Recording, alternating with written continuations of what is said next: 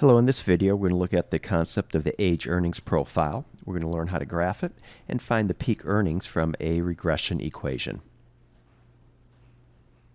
Let's consider the following estimated regression equation based on cross-sectional data on individuals. Here's our regression results. The dependent variable, left-hand side variable, is the natural log of the hourly wage, and is going to be a function of a person's years of schooling, education, and the person's age. And age here is entered as a quadratic to capture nonlinearities between wage and a person's age. To find where the age earnings profile reaches a maximum, we're going to take the partial derivative of the regression equation with respect to age. We're going to set the result equal to 0 and solve for age. The intuition behind this is as follows. The age earnings profile is shaped like a hill. We want to find the top of the hill. This is where earnings are at their highest. The slope at the top of the hill is 0. Recall a tangent line at this point is going to be horizontal, and the slope of a horizontal line is 0.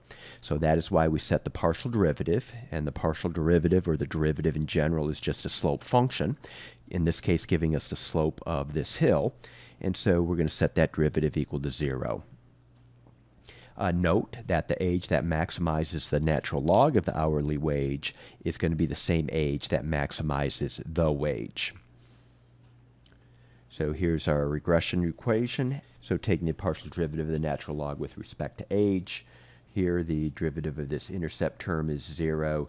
The derivative of 0.1 education is treated as a constant, so that drops out, becomes 0.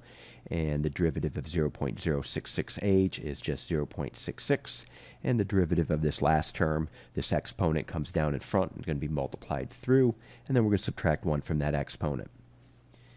And again, setting that derivative equal to 0, trying to find where we're at the top of the hill where the slope is 0. So simplifying a little bit and dividing through by 0.0014.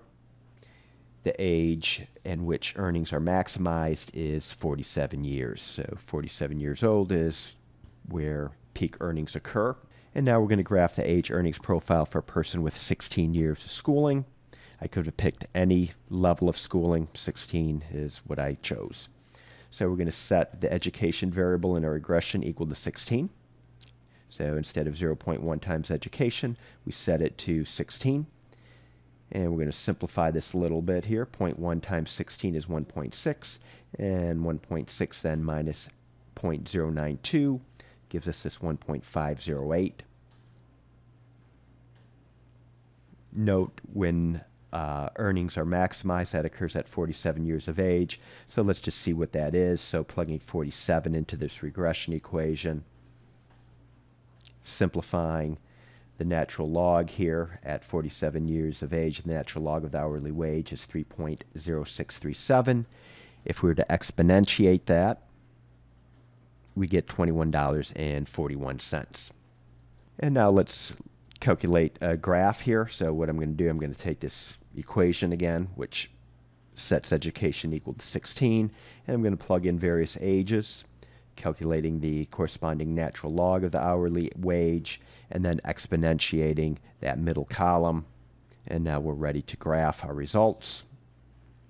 We have the age down below here on the horizontal axis. We have the hourly wage. After exponentiating the natural log of the hourly wage, we get the hourly wage, and we have the graph here. So I did a few key points. Again, when someone is 47 years old, that's where we found the peak earnings. We're at the top of the hill, and that occurs at $21.41.